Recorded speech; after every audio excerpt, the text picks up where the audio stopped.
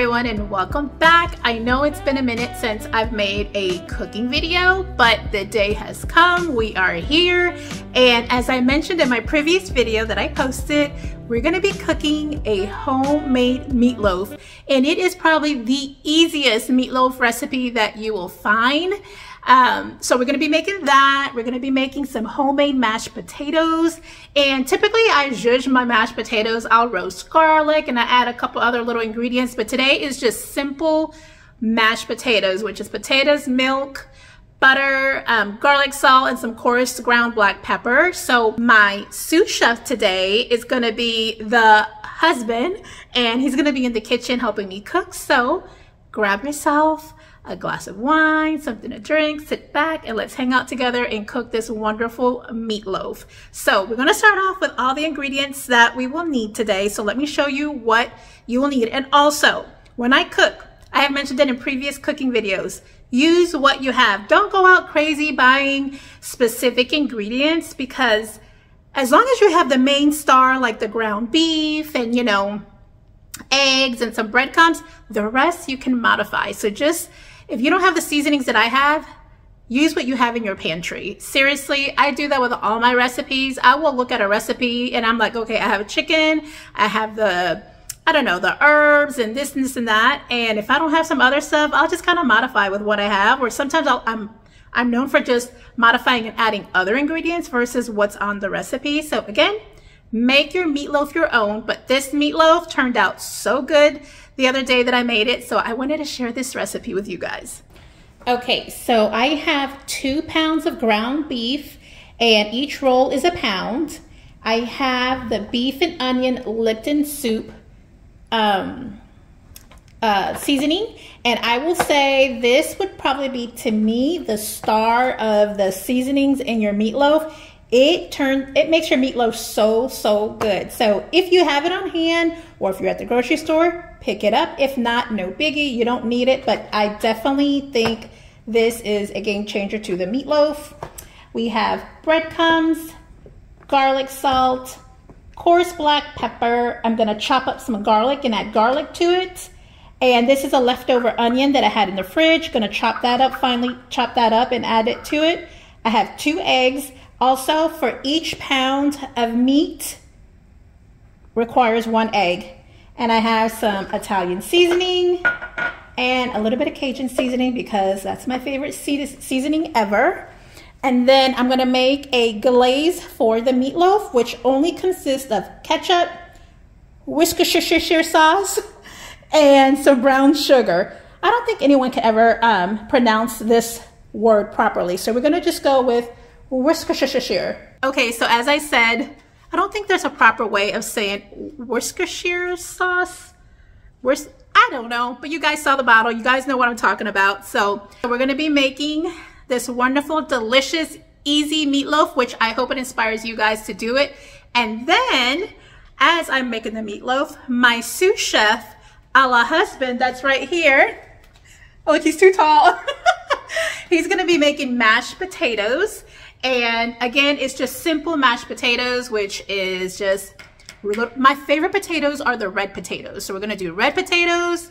We're gonna cook them, boil them until they're nice and tender, and then add some butter, lots of butter, milk, garlic salt, and black pepper. So let's get going and start cooking. And he's focusing because he is getting his little potato station ready over here.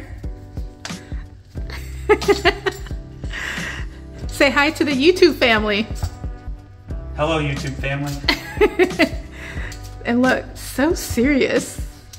And while he's working over there on the potatoes, I am going to go ahead and get a mixing bowl and add the ground beef, all the ingredients together, and then we'll go ahead and use our hands and get in there and work it and make sure that everything is nicely combined together. That way we can stick it in the oven. Okay, we're gonna add 2 pounds of our ground beef in the bowl. Put this in the trash right here. Then we're gonna add 1 pack of this Lipton beef onion soup, and then I'm seeing seen where people add both packs, but because I'm adding other seasonings, I'm just gonna go ahead and do the 1 pack.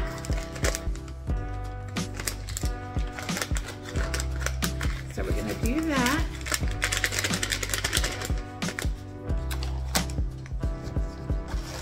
Then I'm going to add some garlic salt, and I will have, and again, I don't use measurements, guys. So one thing about me, and I know I need to get better at this, I don't have measurements. I just kind of eyeball everything. So season this to taste, honestly. So if you guys don't like a lot of salt, you don't have to add a lot of salt.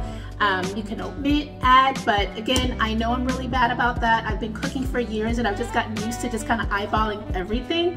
One day I will get better at measurements, but for right now, season to taste. So I added some garlic salt, and then I'm going to do some coarse ground black pepper.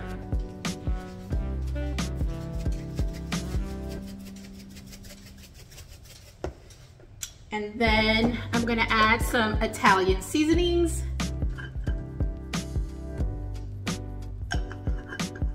And then I'm gonna add some Cajun seasoning, because why not? That was the last little bit of that. And then add some ketchup in your meatloaf.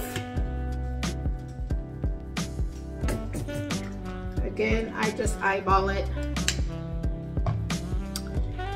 Breadcrumbs, add some of that because that's going to help combine everything.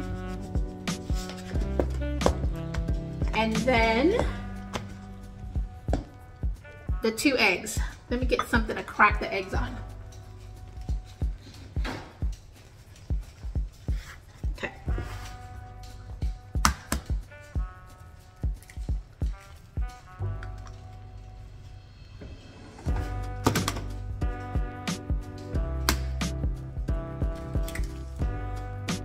And I know you guys probably are trying to figure out how much of the breadcrumbs you need to add.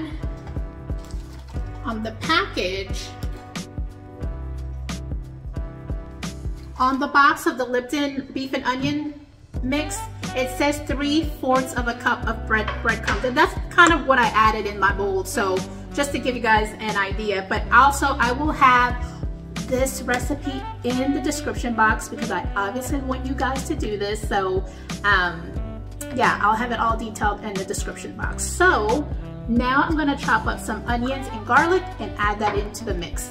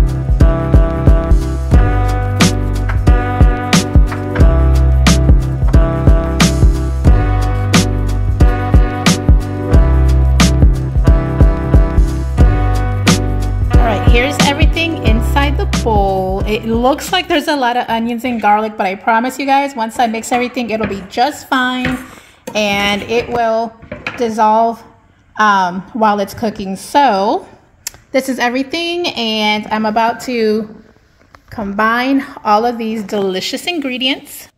Okay, the only thing is, do not make fun of me. I do not want to get my hands full of ground beef, and I don't have the little fancy cooking gloves. So, remember what I said? Make do with what you have. This is my glove, a Ziploc bag. So, I am going to go in there and mix everything. Hey, it works, but that way when I'm done mixing everything, I can toss the bag and my hands won't be all yucky with all the ground beef. So, that is what we're going to do now.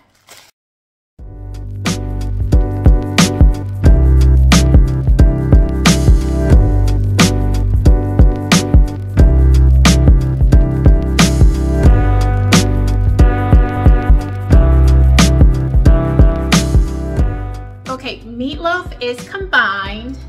All these little bits of onions that you see in the bowl, it'll all get nice and tender, and pretty much you won't even see it once the meatloaf is cooked. So trust me, when you add all your veggies in your meatloaf, it will all turn nice and tender. You won't be able to see it, your kids won't be able to taste it, so add the veggies, guys.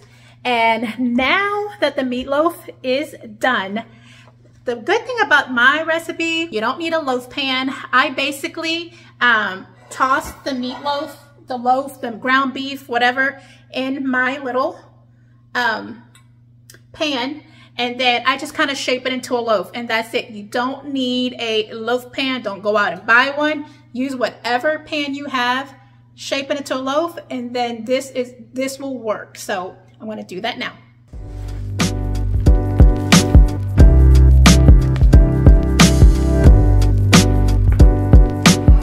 My hands have been washed.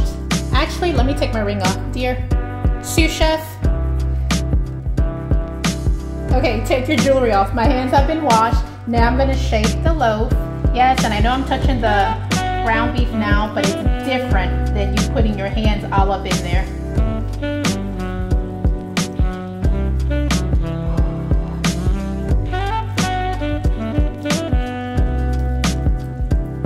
It smells great though. It smells really good.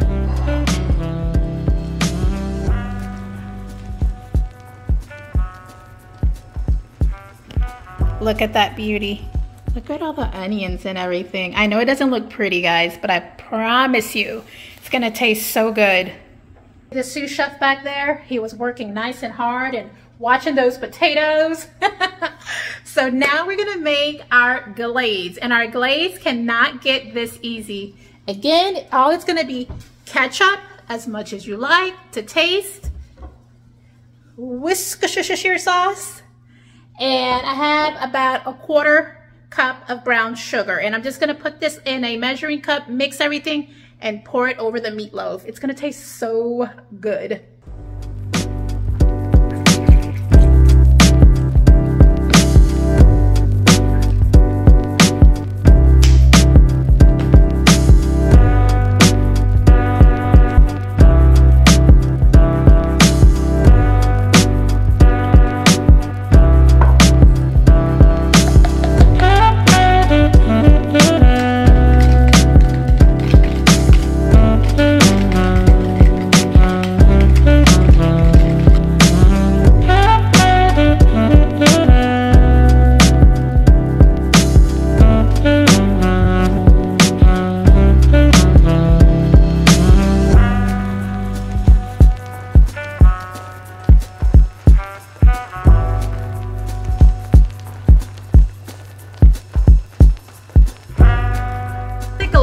Make enough glaze where you can add half the glaze while it's roasting in the oven, and then the other half of the glaze once the meatloaf is done. I'll go ahead and add the rest and then just let it roast for another 10 minutes until it starts to thicken up and get a little caramelized. So this meatloaf, the last time that I made it, I cooked it for 1 hour and it was cooked perfectly. So I'm going to go ahead and again, I preset the oven on 390 degrees, and then I'll have it cooking for 1 hour, and then it should be done. And then the sous chef should have the mashed potatoes done, and then we will be ready to eat. So I'm gonna go ahead and stick this guy in the oven.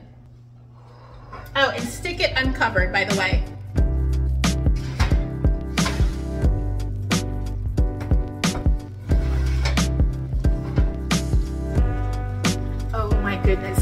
Look at this. It smells so good. Oh my goodness. Look how good this looks. Don't mind the black on the side of the pan. I put it on broil so I can caramelize the sauce, but this is heaven.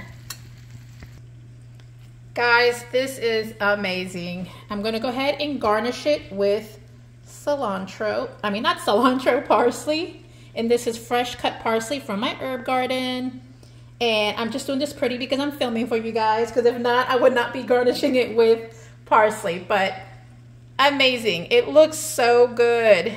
The star of the show. And then we whipped up some homemade mashed potatoes, and they are divine. And then we have some brown gravy back there simmering, guys. Okay, I am so hungry, so I am about to slice the meatloaf and plate it. That way we can indulge. So let me go ahead and plate dinner for tonight.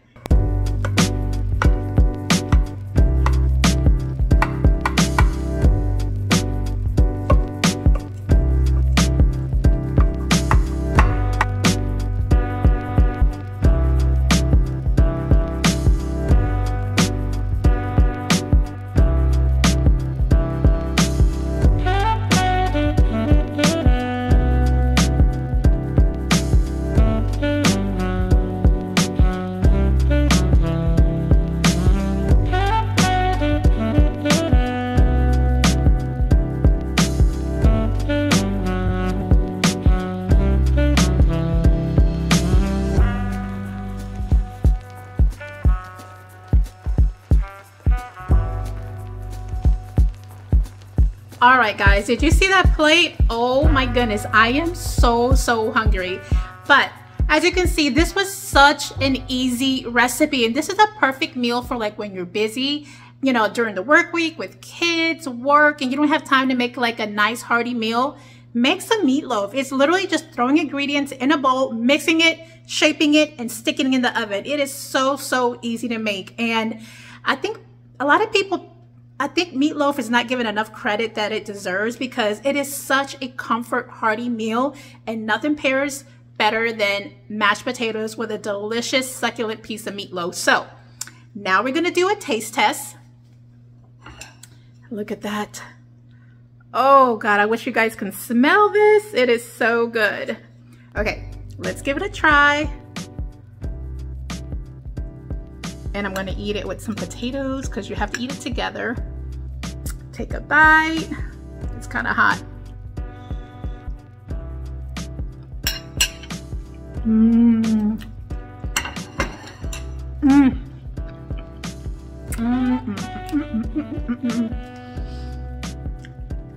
Oh my God, that is so good. Oh my God, it's so good. I'm so happy. I think I nailed this meatloaf.